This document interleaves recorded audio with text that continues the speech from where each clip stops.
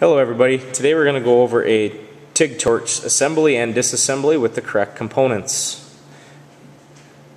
In my hand is a torch body. You can see that the torch body is connected with this fitting to your lead, which connects or sends gas and your electrical current through. This is known as the torch handle. Slide the handle up firmly for something to hold on to while you're welding. You'll see the torch head has two different angles. This side here will go towards your weldment. This side will hold the end cap. Proper way of holding a TIG torch is to loop your hand underneath and hold it like such.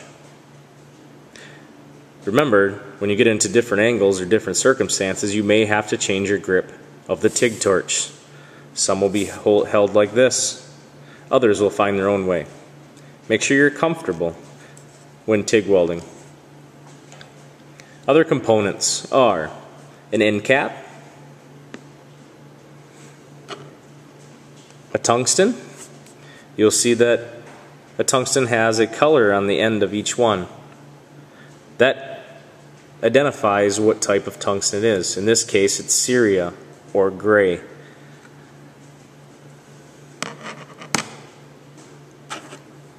We have a collet. Each collet will have a stamped size on it. The stamped size must match your collet body and your tungsten. In this case, we are using a 3/32 tungsten, so we need a 3/32 collet, and we also need a 3/32 collet body. Again, you will find this number stamped on the end of the collet body.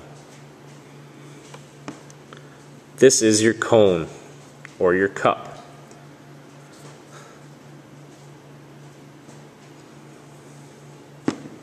Now to start assembly. We're going to start with the weld side of our TIG torch. First we'll insert the collet body by screwing it into the torch head. Now remember, they're brass fittings, so they only have to be hand tight. Our next step would be to slide the collet in the back side. Now this collet works by having a tapered end on it. So when the tungsten goes in the collet,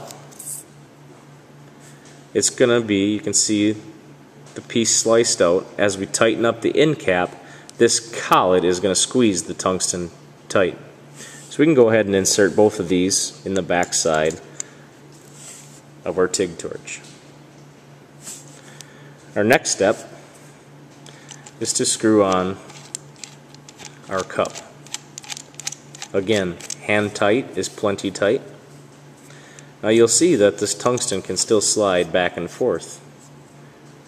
The end cap is the final piece of the puzzle. As we screw this in and it becomes tight, our tungsten is no longer going to be able to go back and forth. To move our tungsten up, we're going to simply open the end cap and slide this the distance required for welding. This should be 2 to 3 times the diameter of the tungsten that sticks out. That would be a correct setting. Tighten up our end cap. We are now ready to weld.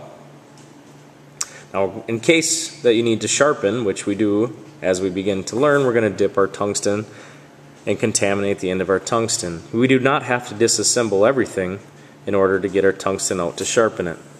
All you have to do is loosen the end cap, pull the tungsten out the front.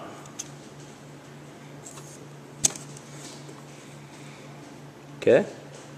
When we get done sharpening our tungsten, we can simply slide it back in the front to the length we want, tighten our end cap, and begin welding. If you have any questions, remember, feel free to ask your instructors.